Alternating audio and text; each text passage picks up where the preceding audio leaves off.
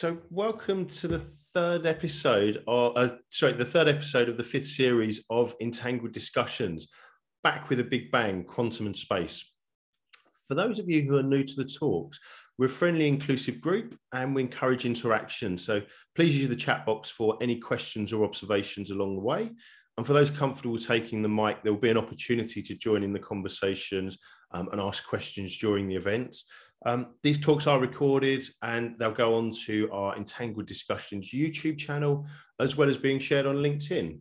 So today, we welcome a real deep dive expert in both quantum and space technologies, who's working on some of the most exciting developments within the field.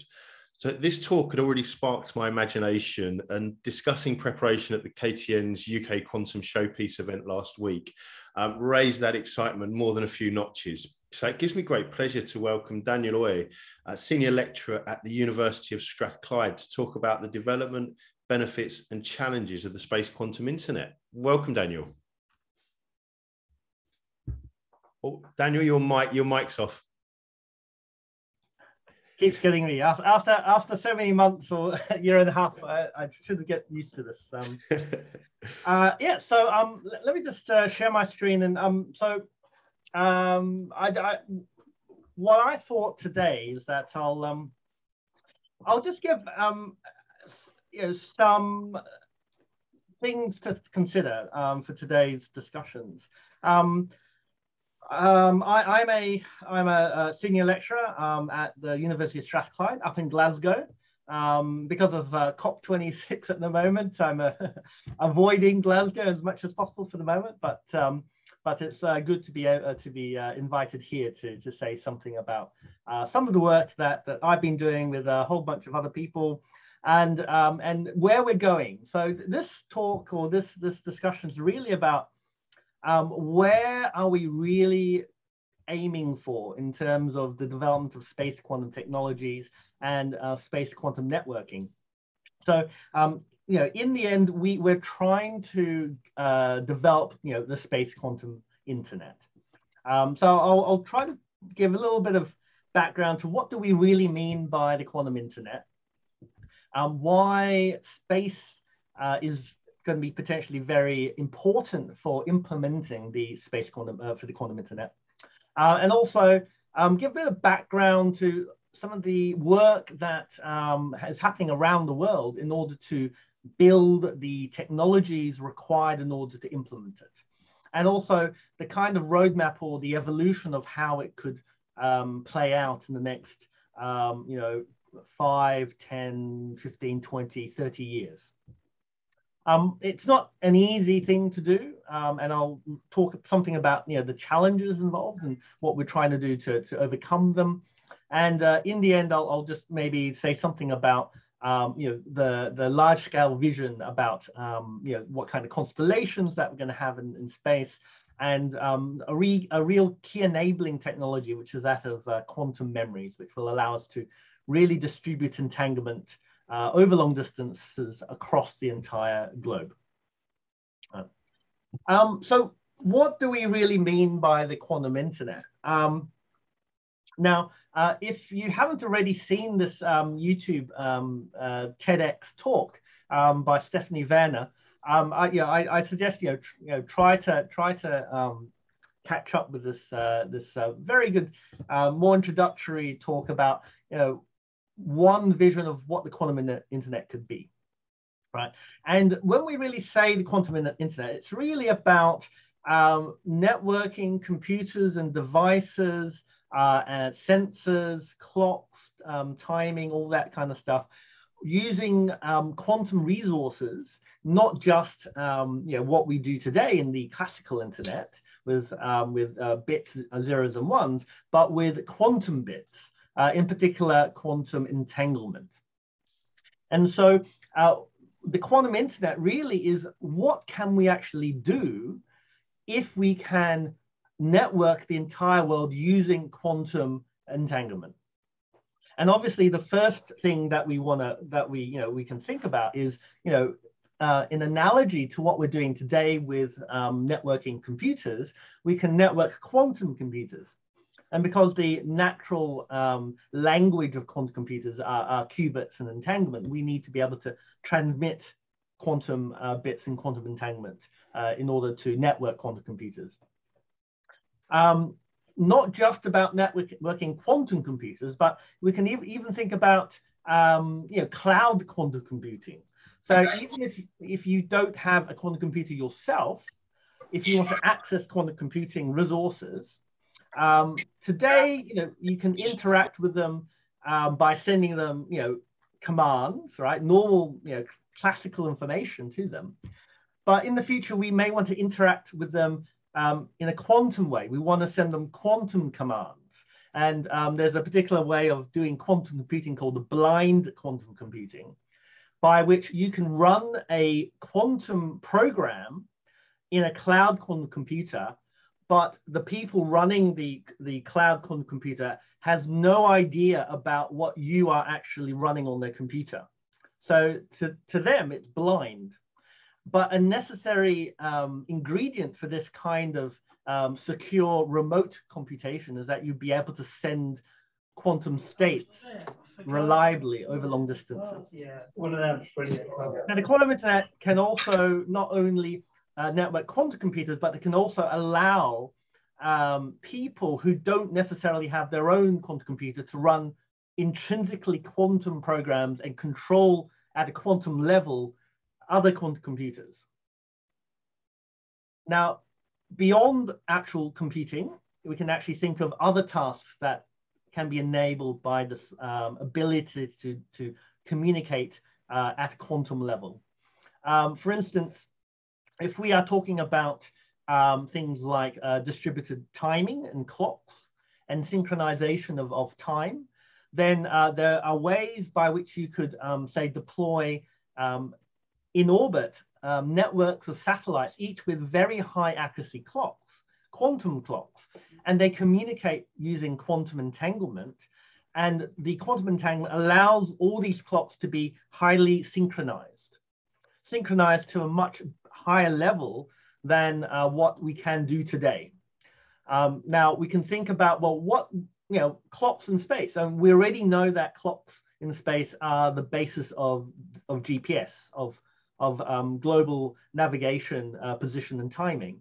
And if we are able to increase the accuracy by orders of magnitude by using quantum entanglement, then who knows what kind of applications we could have if we were able to reduce the inaccuracy of GPS by orders of magnitude.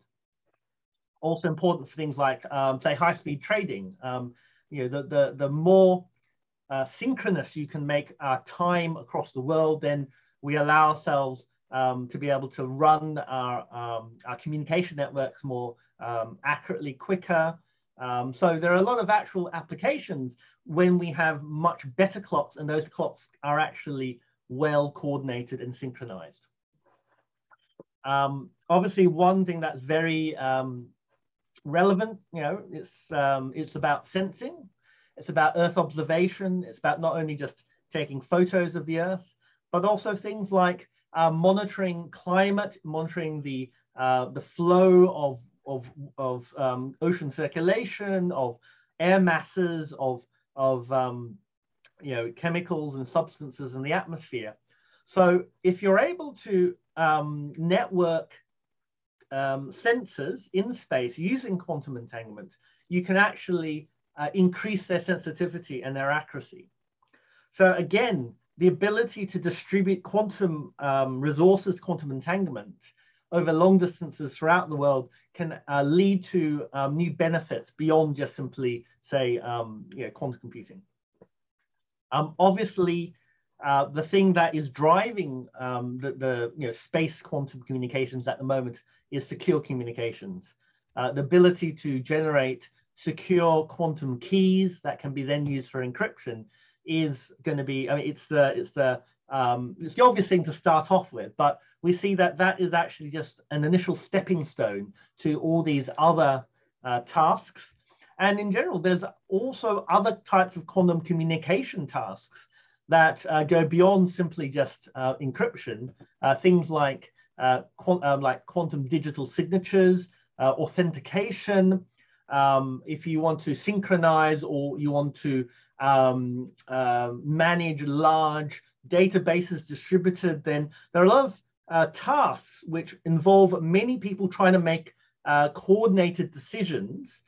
And conventional techniques require a lot of communication, or maybe they're error prone. And say, I mean, there's a famous problem called the Byzantine agreement problem. But if you use quantum mechanics, you can actually resolve that and actually solve that problem without. And so the operation of networks themselves can be a lot more efficient if you can use entanglement in order to do these more general quantum communication tasks. There's a good article in Science magazine on the DOI for about in general what the quantum internet could look like. And one of the key things is, how do you distribute entanglement? I won't go into the actual technicalities, but basically we can distribute entanglement and we can swap entanglement between two people who have never met via intermediaries. And these intermediaries are able to basically swap entanglement. So if we're able to generate entanglement over short distances, and then where the entanglement in the middle meets, if we can measure that, then the two ends can then be entangled. So I won't go into the maths, but it's a very interesting protocol by which you can actually generate entanglement between two people. But the entanglement itself never actually goes directly between those two people. It's via swapping of the quantum correlations that are in separate quantum states. So in the end, what we're thinking of is, well, how do we distribute this in quantum entanglement around the world? So we have, so I'm obviously interested in how do we use satellites to do that. But we can do that, say in free space, so for instance, between two places we can see each other. But also what most people are interested in is obviously through optical fiber, right? Send quantum states through optical fiber and distribute entanglement that way. Right.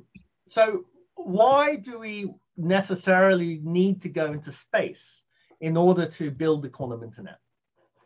Well, we're really talking about, how do we use satellites in, low, medium, and geostationary orbit to distribute these fragile quantum states.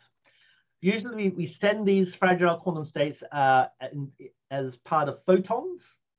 Photons are fundamental particles of light, and each photon can carry quantum information. For instance, we can encode a qubit, a quantum bit, in the polarization of a single photon. But if you try to send a single photon down an optical fiber, the optical fiber is made out of glass. It's very, very pure and very clear glass. But if you try to send light down an optical fiber greater than about 500 kilometers long, basically hardly any light comes out the end, right? The probability of a single photon going through 500 kilometers of optical fiber is very, very small. Going beyond that, up to 1,000 kilometers, basically you could be waiting the age of the universe for a single photon to the end, right? So when we're talking about distributing the single photons across the globe, so we have to do it. The diameter of the Earth is 12,000 or 13,000 kilometers. And if you go optical fiber one way, halfway around the world, that's 20,000 kilometers.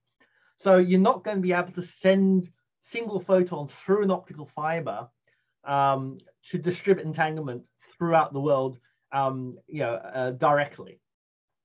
And this is because the losses in an optical fiber is exponential, right? We all know about exponential growth, but we can also think about exponential decay, right?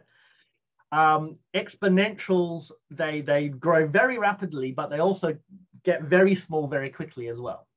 So we have to find a way of sending our single photons over long distances with some reasonable amount of probability, right? And that's why we need to go to space, because if you send photons through the vacuum of space, they don't get absorbed, right? We can see light from stars which are millions, if not billions of light years away, all right? And the photons from those stars have traveled that large distance without being absorbed. Right. So if you're sending quantum signals from a satellite, most of the time it's just traveling through vacuum, and it has to go through a limited amount of atmosphere. But the atmosphere, you know, it's fairly clear, right? You go on a clear night and you can see the stars, you can see the moon. So light doesn't have much of a problem actually going through the atmosphere.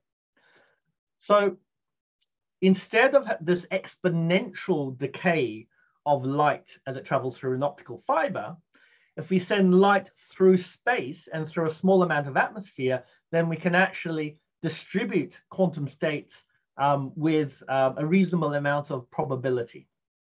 Right. The second reason why we want to be in space is because a satellite can see a lot of the Earth. A single satellite can see, you know, large bits of the Earth, and bits of the Earth which are not connected by an optical fiber can see the sky. So, for instance, if you wanted to talk to an aircraft, or you wanted to talk to a mobile ground station, then an optical fiber will not work, right? You can't have a very long optical fiber trailing up to your aircraft. But you can talk to a satellite using laser communications, and to ground stations as well. So satellites, they give you the ability to send quantum states over long distances, but also to communicate with mobile and locations which are not well serviced by optical fiber. So I've talked about, you know, some of the applications, what you can do, you know, quantum key distribution, distributed entanglement. There's some techniques you can use in order to use quantum methods of communicating classical information, but I won't talk about those. And I've talked about these things about, you know, time frequency distribution, GPS, sensing, quantum internet, but also something which, you know, is one of my motivations is how do we then test physics? How do we test fundamental physics? The relationship between gravity and general relativity and quantum mechanics. That is still a very open question.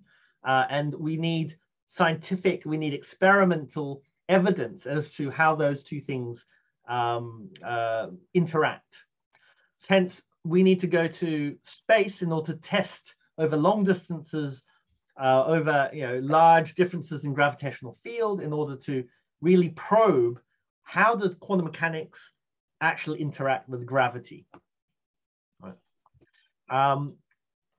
So, you know, this is sort of roughly, you know, what a space or satellite quantum network would look like and how it would interact with the ground segment. So we've got terrestrial short-range networks. We have optical ground stations which can talk to satellites. So here we've got a satellite and it's got a double downlink. So this could be distributing entangled photon pairs to these ground stations. Hence, this ground station and this ground station could then be entangled, and you know, they could use it for, say, for generating a secure cryptographic key. Or, you know, if this was able to transfer that entanglement to here, and this was able to transfer over here, then these two places, for instance, you could network two quantum computers located at different points. We can send signals down. We can also send signals up. And we can also talk or think about satellites talking to each other. So inter-satellite links are actually very important. In a space quantum network, most of the links are actually between the satellites because you need to shuttle the quantum information or the cryptographic key around the world, and you're doing it through the space layer. So if you go through the space layer, that represents a much lower loss channel than trying to do it directly using optical fiber on the ground. So there'll be a lot of inter-satellite links. So how we're going to build this, right? And how we're going to build up, we're not, I mean, a full satellite space quantum network isn't just going to, you know, just pop out ab initio, right? It's going to, there's an evolution in how it's going to develop, right? So, you know, at the very beginning, and this is what's being done at the moment, is that you have either a single satellite or maybe just a few satellites, and they're going to be implementing satellite quantum key distribution. So they'll be generating quantum keys using things like BB84, and they'll be acting as a trusted node. So effectively, a trusted node is where, say, the satellite you know, creates a quantum key with a receiver. So let's say receiver B. And so now they share a key pair, a secure set of quantum keys that they can then use to encrypt information. Now, the satellite, because it's in orbit, it can go around the world, and then at a later time, it can then do the same thing with receiver A. So receiver A and the satellite can generate a second separate independent cryptographic key. So receiver B and receiver A, they both share a cryptographic key. They're separate, but they share a cryptographic key with a satellite. So the satellite now has two keys. It's got one key for receiver A and one key for receiver B. Receiver A and receiver B at this point, they do not have a shared key, so they can't communicate yet. But if the satellite takes the two keys that it holds and it does a mathematical operation to it, and then broadcasts the result, so everyone in the world knows, this result, it's the exclusive OR operation of these two random keys for those who are familiar with it. The XOR of these two keys allow receiver A and receiver B to find out what the other person's key is. But anyone else, even if they know this broadcast message, they can't tell the individual keys. They can't tell what the individual keys are. So this is a kind of key swapping thing. It's a classical process, and it's nothing quantum, but it's just the fact that if you've got two separate random strings, you take the XOR of those two random strings and you broadcast the result. If you know one of the random strings, you can find the value of the other random string. Right. This is used in, if anyone is familiar with error correction or distributed, you know, like RAID 5 or something like that, some redundant storage. It's the same kind of thing. It's like a parity bit. Yeah. So a trusted node can distribute entanglement throughout the entire globe using a single satellite, but you need to trust the satellite. Now, for some circumstances, that's perfectly reasonable. So let's say that you're a government, you've built the satellite, you operate the satellite, you operate the ground stations. You know, you trust everything in that system. Therefore, this thing works for you, right? In the future, we want to get to the point where, for instance, Alice and Bob, receiver A and B, they don't need to trust the satellite in order to guarantee that they share a secure cryptographic key that they can then use, right? And we use entanglement for this, right? So for instance, if the satellite, this is called untrusted node. So the satellite distributes entanglement to receiver A and B. The correlations, the quantum correlations in that entangled pair, when receiver A and receiver B measure those entangled photons, they generate a random bit each, and those random bits are correlated to each other. Now, the thing about quantum entanglement is that it is called monogamous. It means that entanglement can only be perfectly shared with one other person, right? So if those correlations between receiver A and receiver B are perfect, that means no other person in the world, no other thing in the universe can have any information about what those two random results were. All right? And they can test this. So they can test whether their results are perfectly or highly correlated. Even if they're not highly correlated, they can do things in order to make them perfect, or basically perfectly correlated. So in this way, you don't need to trust that the satellite actually was distributing entanglement, whether it was doing what it was supposed to do. You can test it. So this verifiable security is really what we want to get to in terms of satellite key distribution. And we can do it. One method is to use entanglement. So if we can distribute entanglement from a satellite to any two places in the Earth, then those two places can communicate absolutely securely. And so this is called untrusted node satellite QKD. And that's really the holy grail in terms of quantum key distribution, is that allow that, that service, that ability between any two people on the globe. And basically, we need to build up new technology for that. Over relatively short distances, say 1,000 kilometers, 2,000 kilometers, we can do that by directly transmitting the entanglement, right, from a satellite to two ground receivers. But as soon as the two receivers are farther apart, the range gets a bit too big, and also we stop being able to see two things simultaneously, right? If they're over the horizon, even from the satellite, then you can't directly send the entanglement to those two places at once. So what we need is what's called quantum memories or quantum repeaters. So these are ways of effectively bending the entanglement around the globe and making this process of sending this entanglement much more efficient. So there's lots of different ways of doing that, but I won't go into that. Any questions at this point? No. So I noticed Daniel has raised a couple of questions. So Daniel, did you want to come in? Yes, absolutely. Thank you so much, John.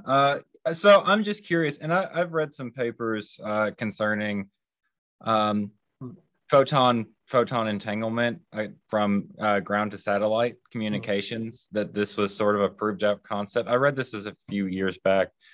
What I'm curious about is situations where it might become more problematic for those ground to satellite communications versus satellite to satellite. So sending, these photons across the vacuum seems like you have less of a potential risk of issues with decoherence, but any kind of signal you send through the atmosphere, it has a lot more risk for absorption or other interactions with the photons as they traverse through the atmosphere.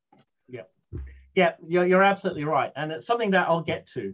So I think if you wait a few slides, I'll discuss this exact point.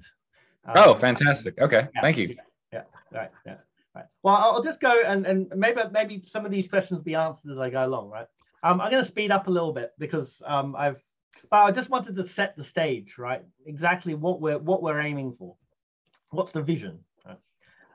So the big seismic shift in the whole area of space quantum communications really happened in 2016, 2017, when China launched the QUESS experiment. So this is quantum entanglement at space scale with a MACEUS satellite.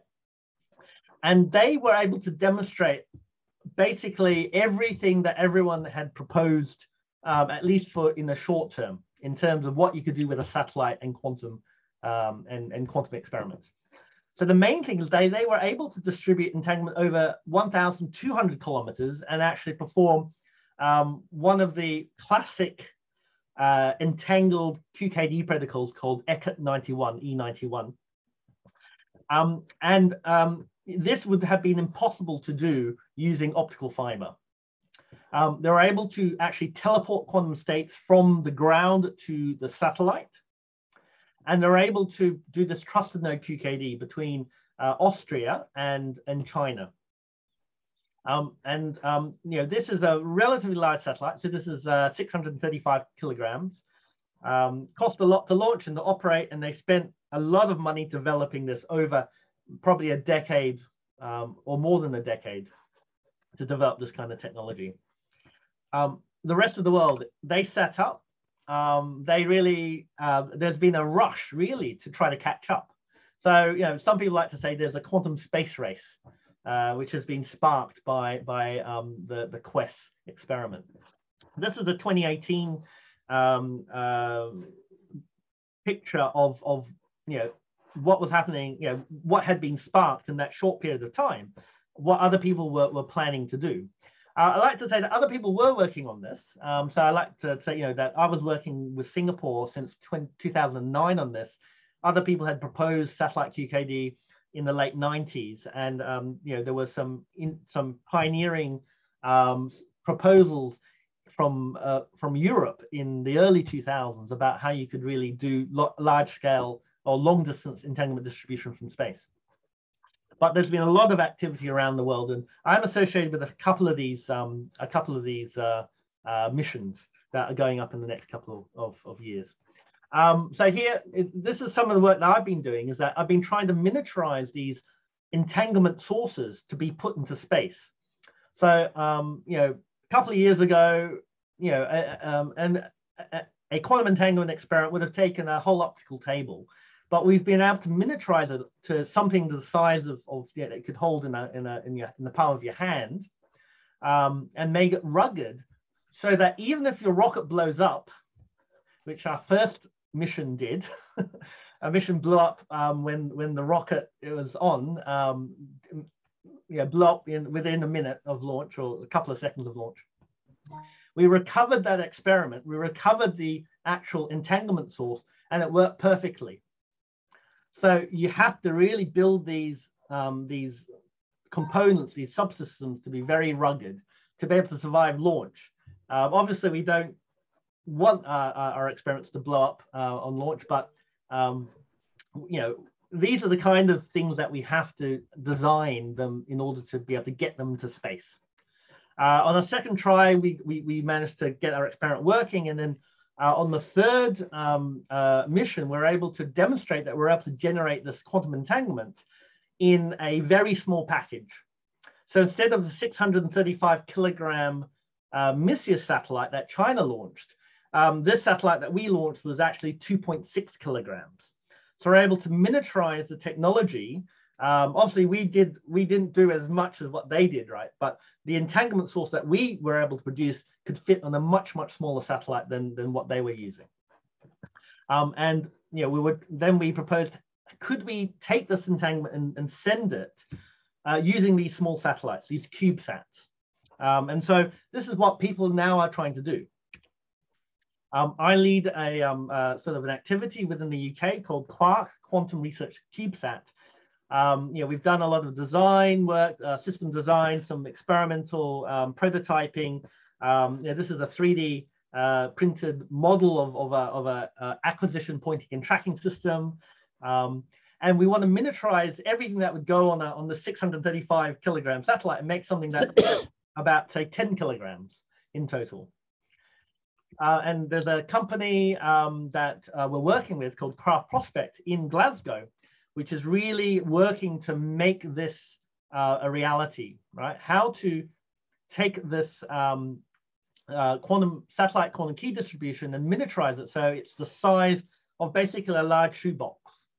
And this satellite would be able to transmit single photons from orbit to the ground in order to securely generate these cryptographic keys around the world. This is not an entangled source. This is a sort of a weak coherent pulse source, but still you can see the kind of miniaturization that we've been able to achieve. And we're sending up another source also on a Canadian satellite, which should go up in the next couple of years. We're also developing the ground stations. It's no use having satellites without having ground stations that you can talk to.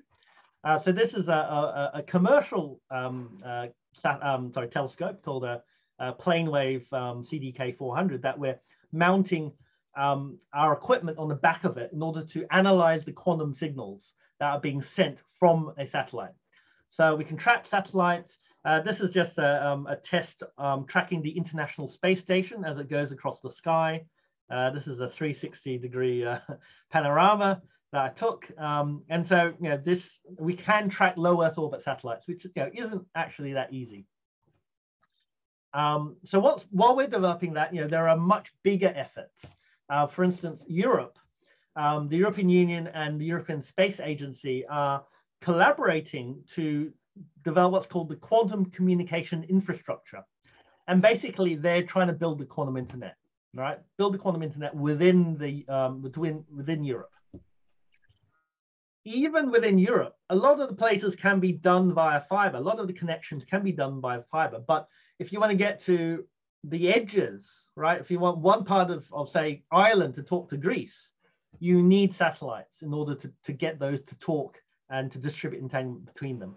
So, you know, ESA is working on a series of missions in order to develop that. So they want to do QKD, they want to do digital signatures, authentication, and clock synchronization. And then eventually, you know, if they are successful, they should be able to distribute entanglement and use that for things like quantum computer networking. I'll just speed up here. So we've done bits like how to design the constellations. I work with Airbus in a consortium in order how to see what's going to happen in the future. In 10 years down the track, what are the satellite systems going to look like? We're going to have multi-tier systems, multi-layer systems, different kind of satellites doing different things. We should be able to also service other satellites. So if you want to securely command, control, and downlink data from other satellites, then they need to be able to get secure key from those. Talking to aircraft, talking to ground stations. So we've done things like, you know, how would you build a network to securely connect aircraft? So what's the kind of constellation that you need to build in order to do that? So you know, each satellite in this cyan layer, this sort of greeny blue layer, underneath it is the area in which it can actually talk to an aircraft. And then you know, as each satellite goes over an aircraft, it can generate a secure key via QKD. And then these lower altitude satellites can then talk to the higher altitude satellites, the ones in yellow. And then we can relay the cryptographic key to this relay layer. And this relay layer, this very large ring, can then downlink to a ground station. So this is how we can get an aircraft to be securely connected to the rest of the world via these constellations. And we've done work on, you know, how do we optimize the altitude of these satellites to maximize the amount of Earth that can generate these keys. Yeah. So going on to the question that was raised earlier, you know, what is the challenges, right?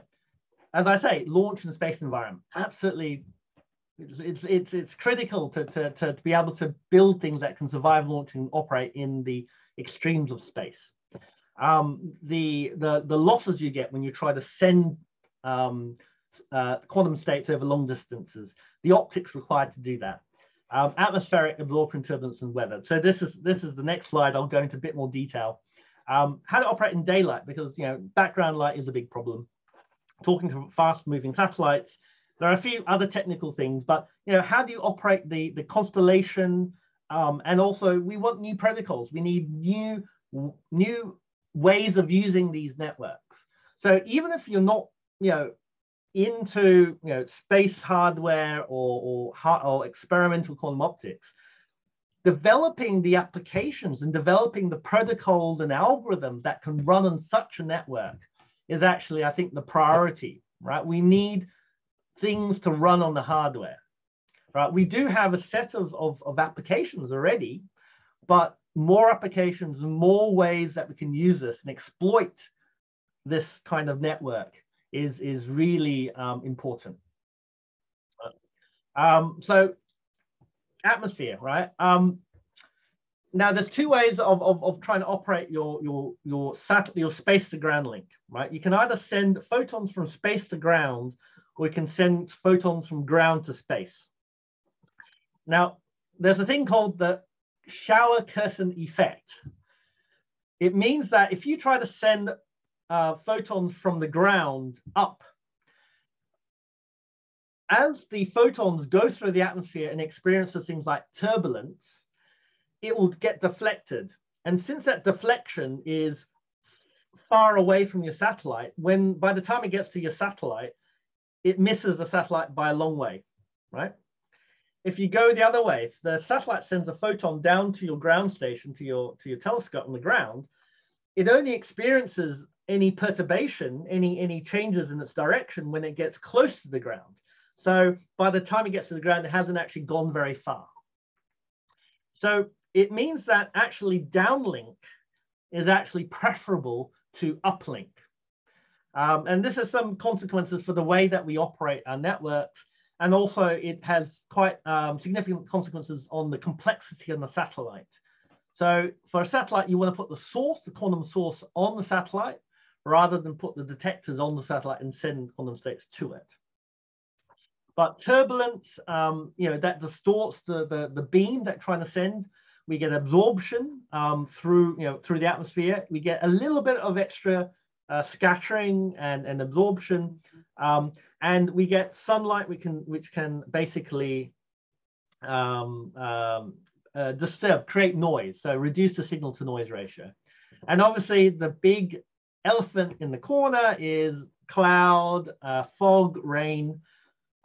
This is a big problem, and everyone is really working hard to try to solve this. It's not just a problem for quantum optical communication. The industry, the satellite industry, is going towards laser communications to satellites and between satellites. Already there is the European Data Relay Service, which is an optical laser communication system between satellites. But people want to be able to transmit large amounts of data from space to ground using lasers. So there's a lot of people trying to work very hard on this problem. I won't go into the kind of solutions that people have come up with, but there are perhaps ways that we can get around the problem that the sky is not always perfectly clear. So this goes, even without any clouds or anything, the fact that we're sending these over long distances, and we do have diffraction, beams do spread out, and so that your telescope receiver can't capture all of the signal. When you're sending entanglement from a single satellite down to 2 ground stations, basically the probability that both photons reach the ground and detected, basically you're squaring the probability that one photon does, right?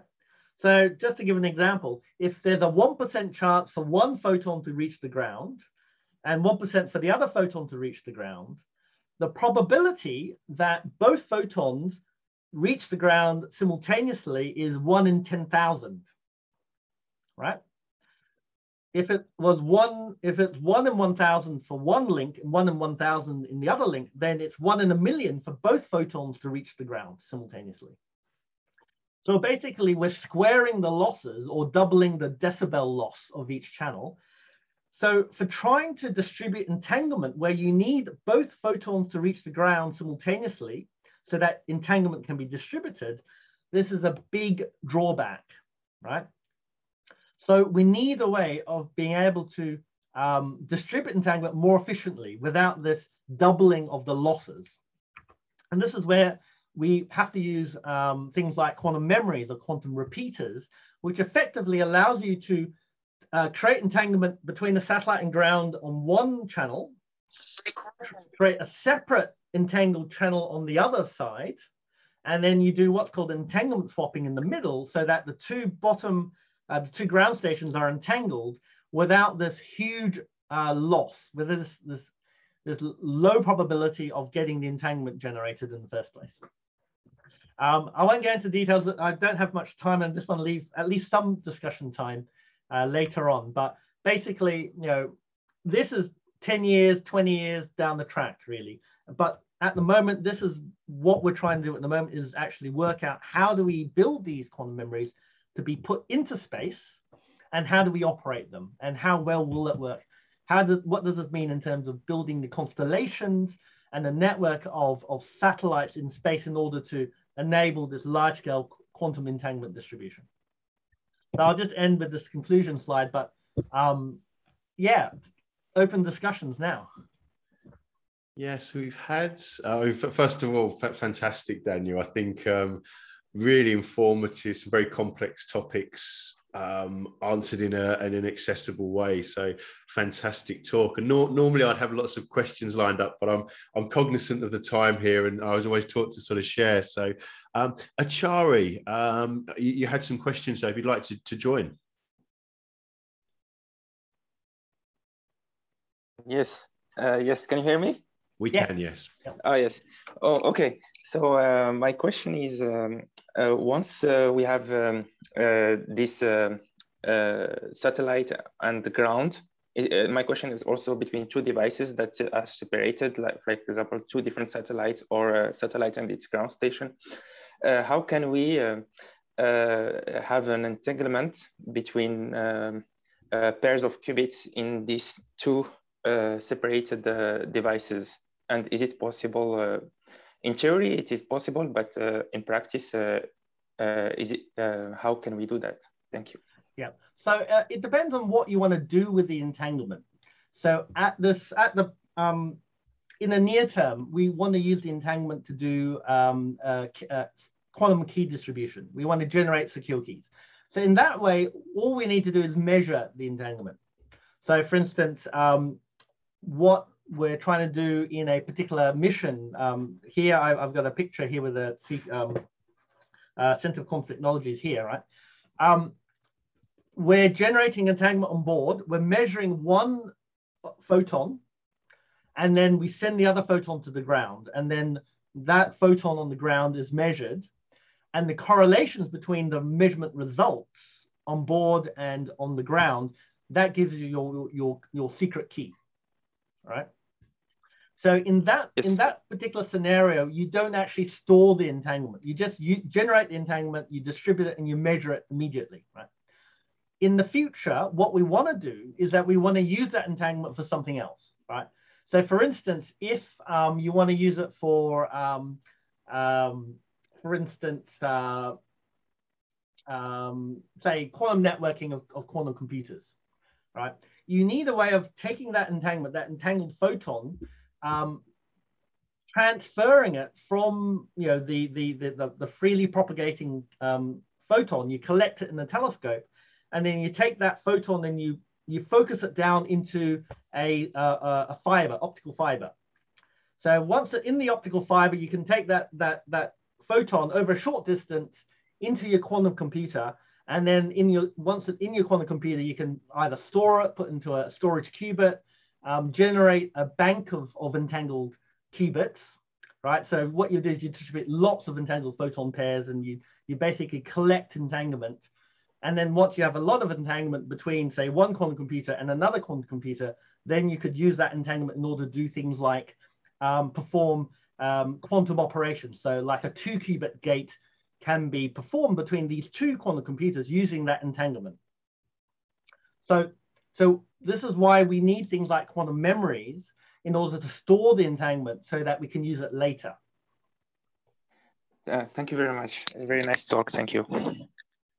And Gowri, I think if you'd like to come and join us as well. Yeah, sure. Can you hear me? We can. Okay.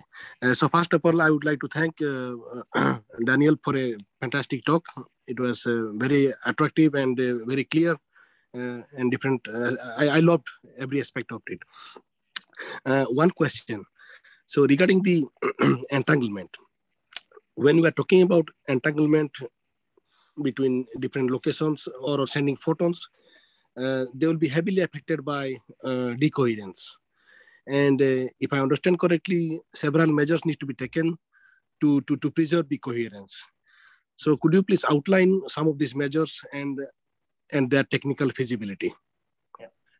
So the thing about sending photons through vacuum and through the atmosphere is that photons are very resistant to decoherence. So for instance, if you talk about the polarization degree of freedom of a single photon, when it goes through vacuum, no decoherence at all, right?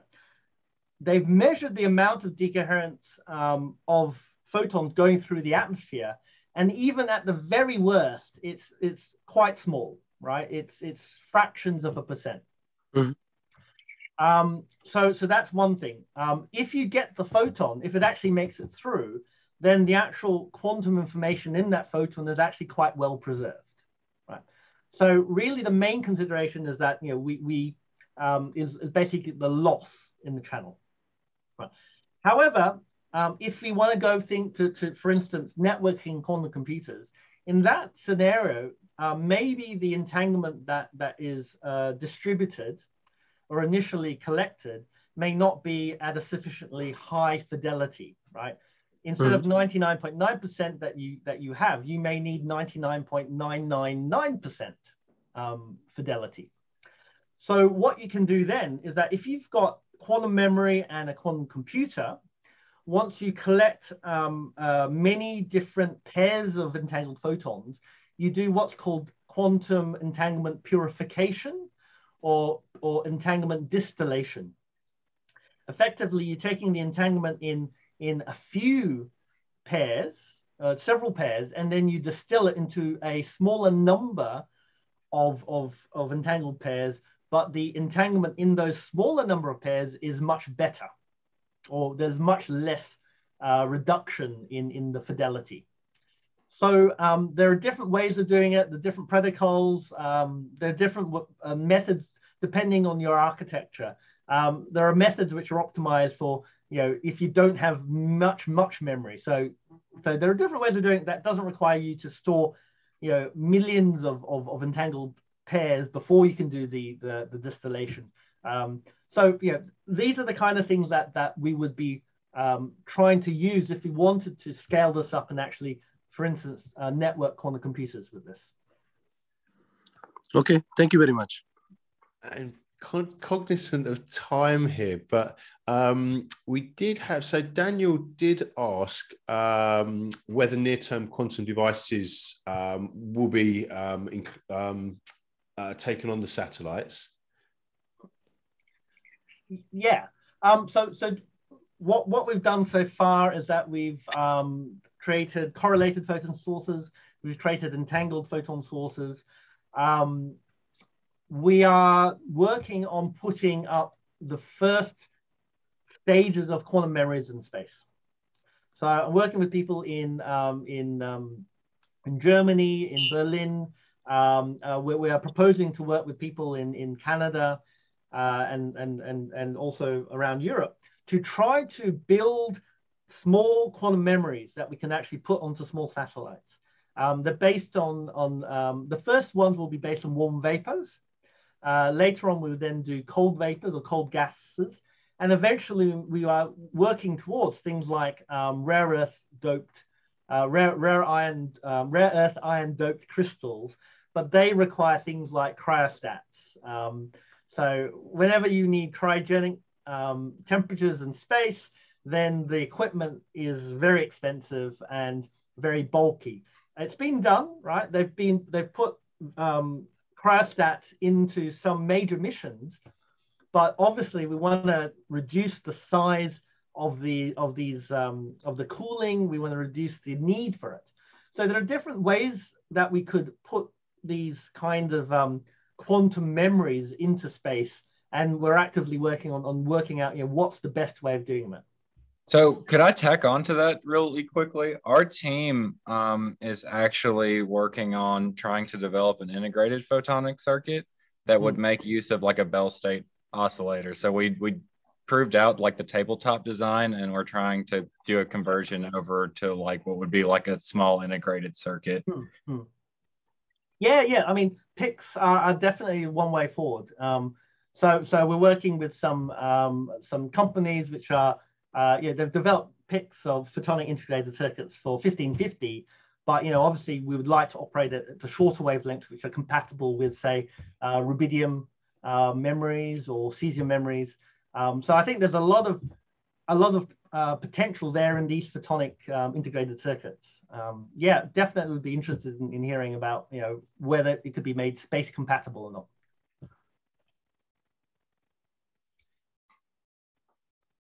And I'm conscious today that we've got a fairly hard deadline today. Yeah. So I probably could wait. I could probably do 5 more minutes. Perfect. Bill Gonzalez, again, as always, very active in the chat. Would you like to come and join us? Sure. How you doing, John? Thank you. This is an excellent presentation. Really appreciate the subject and the topics that are being discussed.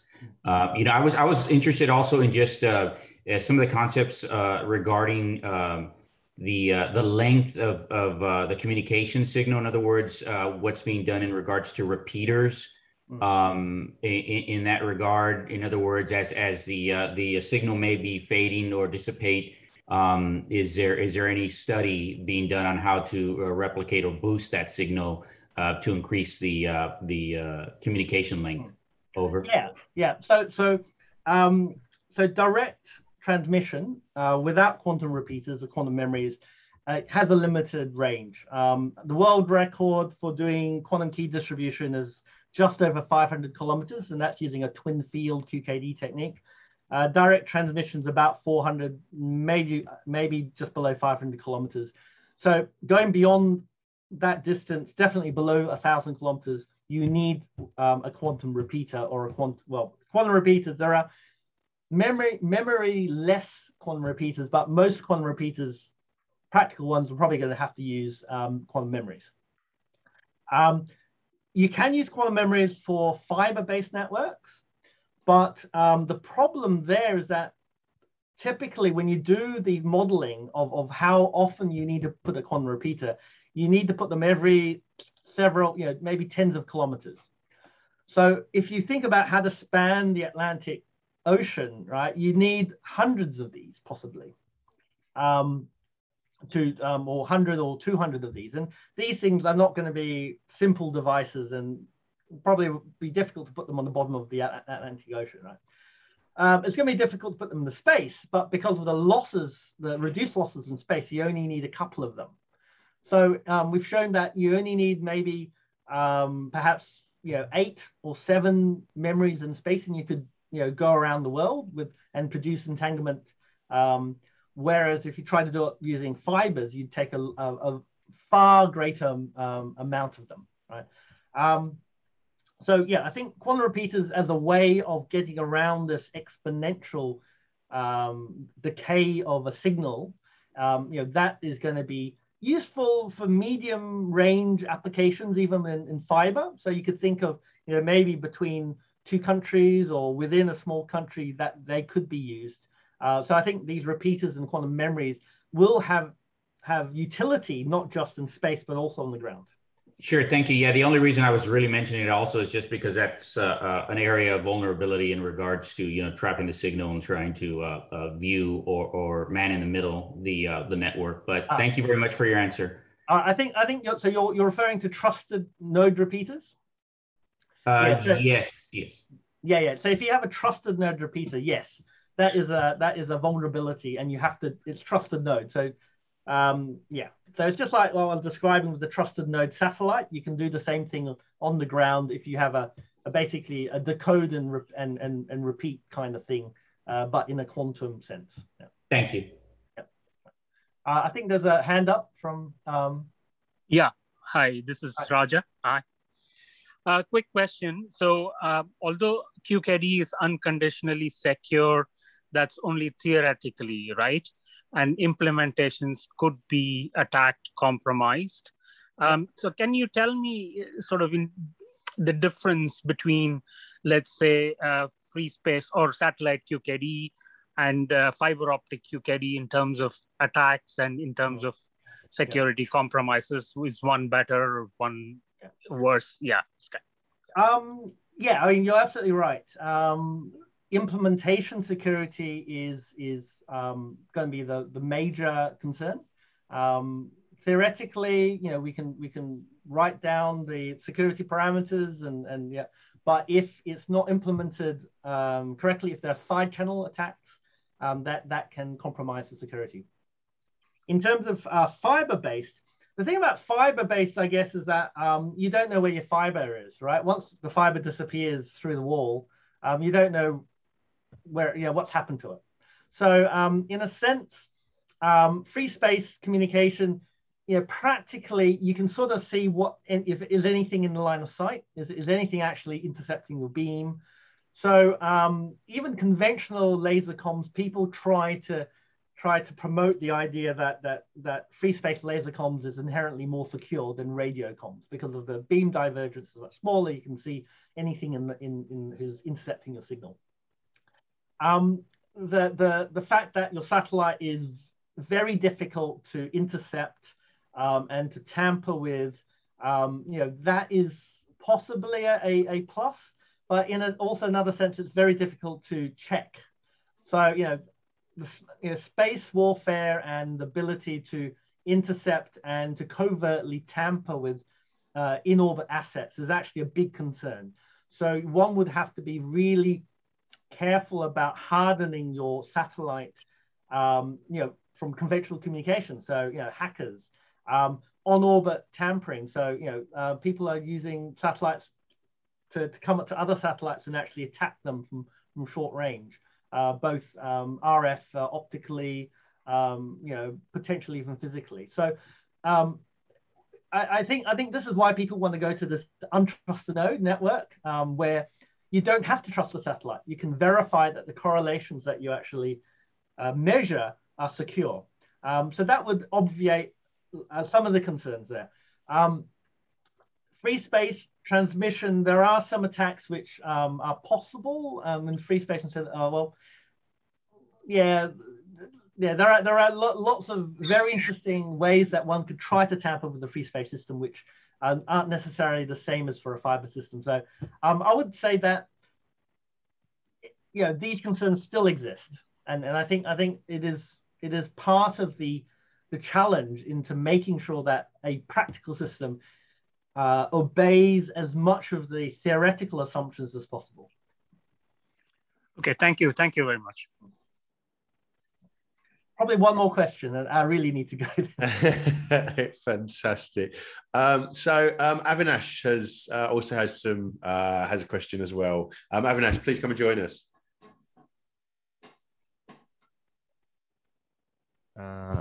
That's a great talk by Professor Daniel. So I wanted to know the computer science aspects in this. How can we convert this classical data that can so that it can be transferred through these devices and to and fro? That's broadly my question. Thank you. Yeah. So so for secure communication, you just use the encryption key that's generated through QKD to encrypt it using any symmetric key protocol that you want. If you want to do it absolutely securely, use one-time pad. If you relax your security requirements, you can use something like AES or something like that.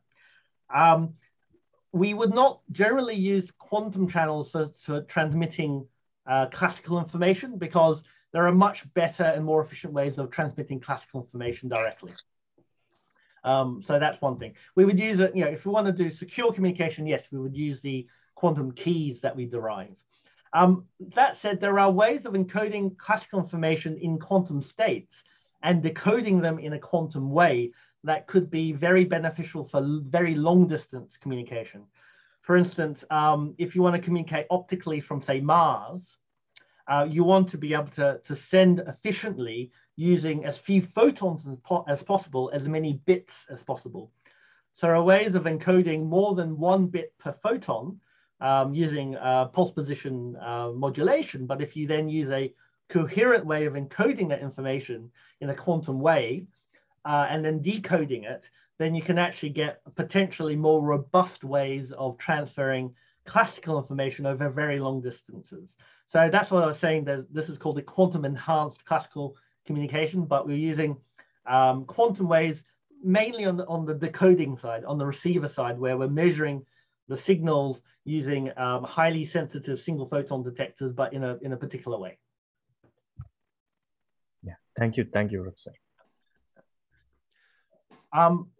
I really have to go. I need to pick up my daughter after school, so I apologize for not being able to continue on the discussion, but I hope that this has been at least informative and entertaining at least. And I'm sorry I can't go through all of the questions or discussion points, but I hope that you were able to. I'm sure there are some other knowledgeable. I think there are other knowledgeable people in the discussion who probably should be able to also contribute.